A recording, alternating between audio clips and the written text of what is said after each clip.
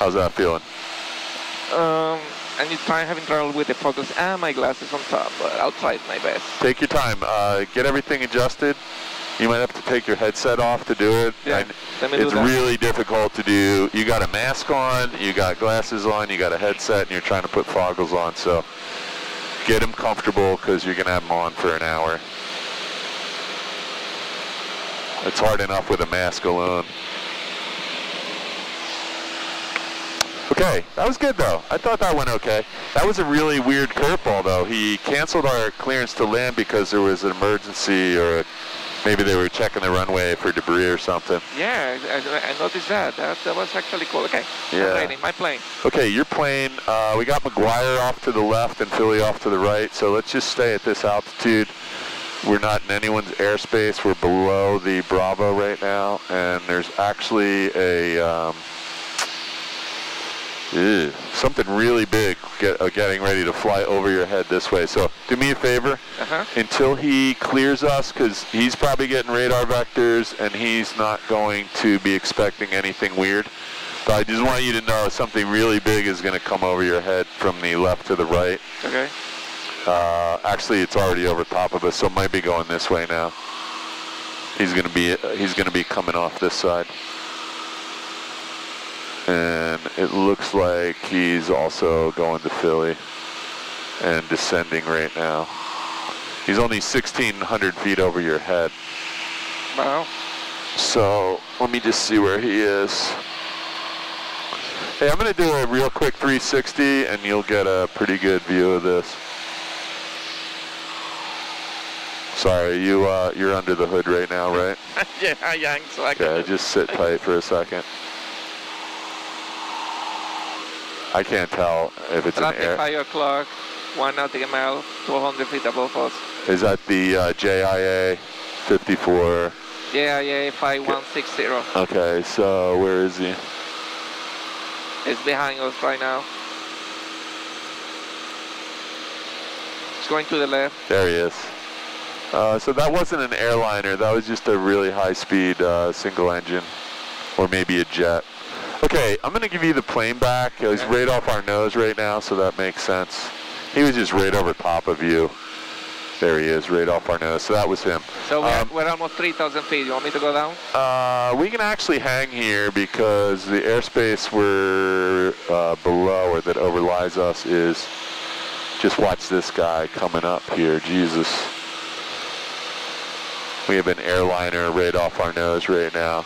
So we're just going to turn so that he's not a factor. And I'm going to give you the plane back now. Okay. We can maintain this out. We'll maintain this altitude. And why don't we just head down toward the general direction of Cape May and see what it looks like. So you have the plane. We're at 3,000 feet. So let's maintain 3,000. Okay. I'm going to switch over to Atlantic City. That's 126.4, I believe. Let me just double check that.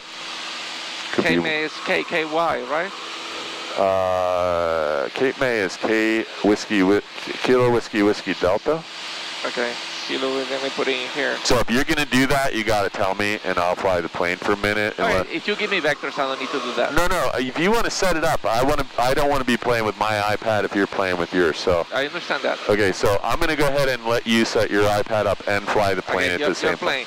My plane? Okay, your plane. My plane.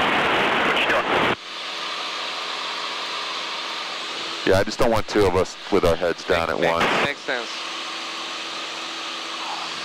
I'm going to turn this a little to the left just to stay out of Philly, because we're getting a little close to their Bravo. That airspace comes down one level.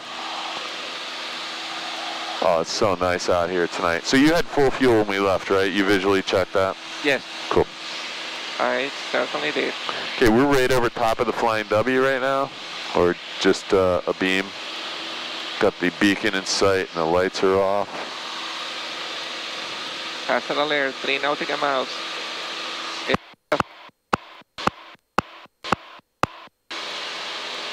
There she blows. Okay.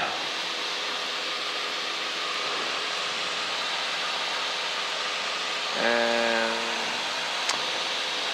I'm going to leave the landing light on. Is that okay with you? Yeah, that's perfectly fine with me. And I'm just going to bring the power back to 23 and mixture full rich and just a little bit of nose up trim to hold this.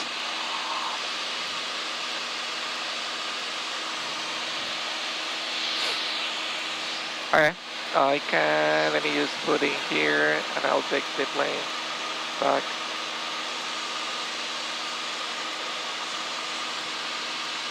What the heck? You alright? It's, okay.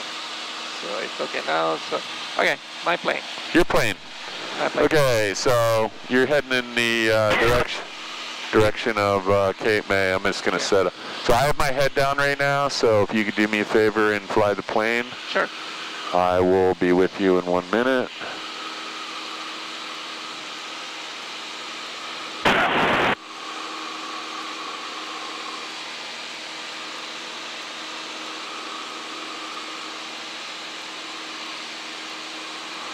Okay, so we're on the way to Wildwood, and yeah,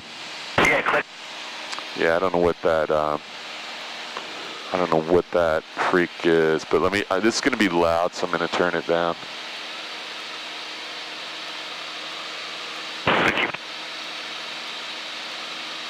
feel like the squelch is off. Yeah.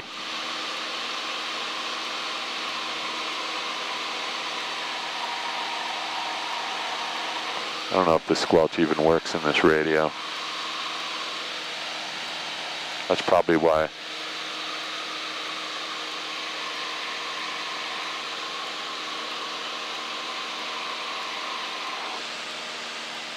Okay, Atlantic City. Frequencies 1, 2, 4.6 is, that's not what we got. 1, 2, 4.6. No wonder nobody's talking.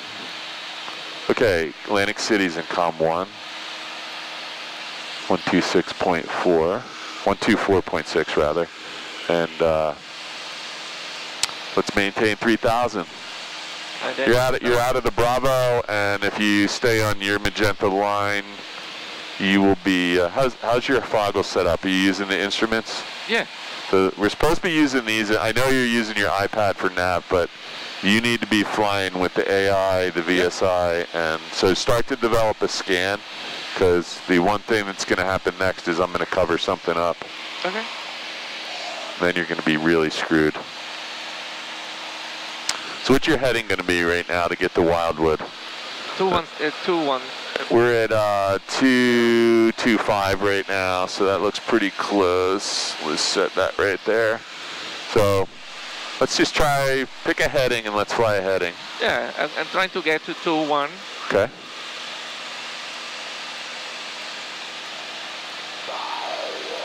I wish I could dim these panel lights a little bit, but I don't think that's possible. This rheostat does not seem to want to work. 1, so I'm leveling the plane to what I think is leveling. And you are right, you know, it is impossible if we didn't have the attitude. Oh yeah, so imagine, I mean, you can fly, but now you're flying out over the Pine Barrens at night. Because looking here, right, so my torque coordinator is telling me something, and I need to know if I... So, I don't know if we talked about this on the phone or by text the other night, but this is not one of the required VFR instruments. Yeah, we spoke about it. Yeah, so it seems really insane to me that you would get in a plane at night over a dark area with water on both sides and possible fog or haze and not have an attitude indicator that's working perfectly. I agree with you. So let's see what happens if we turn the panel lights all the way off and eliminate the map light. And if I were to cover up your, actually, let's, I'm going to put your map light on for a minute. So one of the things I want to do with you guys, and it's not part of your private pilot, but we talked about doing some night work. Yep.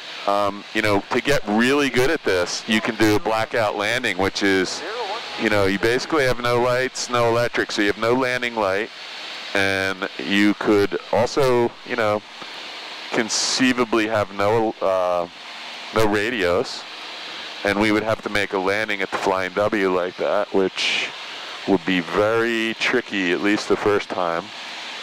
Uniform air contact, about 1.5 miles north of Millville Airport. I'll show you at 1.9. So I don't know if I have any instrument covers. I can't find one. 100, that's a vector for the ILS. I know I got one in here somewhere, but by the time I find it, we'll be upside down. Okay. So we'll just, we'll skip that for now, okay? So what is it you are trying to cover? Some then? instrument rights, some instrument cover, so I was going to cover this up just so you could get some feel for what it's like to fly. Okay. So you can see what Frank was saying. If you get this plane dimmed down a little bit, turn off all the lights, you can fly with no panel lights. It's actually pretty pleasant. Yeah, but you should be able to fly with the lights from looking outside. I cannot fly without looking outside and without looking. Oh, so you don't have, so you don't have any ability to look outside. So I just wanted you to see what it looked like with that, because it is a very distinct possibility. Should I remove the fog glass or? No, I'm just going to give you your lights back. So you good? Oh yeah, I'm good, yes sir. Yeah. I just wanted you to see what it looked like. Yeah. And we'll do some partial panel work where... So there is, I have an article, I read about that. You have what? There is an article of a magazine that I read. This guy did like a fog glass, but he did it backwards. Like I cannot see the instrument. Oh, interesting. But I can see outside. So he asked the students to fly by. I'm gonna copy the article for you. He asked the students to fly by TFR. Horizon. Yeah, by the horizon. Got it. Yeah, no, that's interesting. You know, there's a lot of different training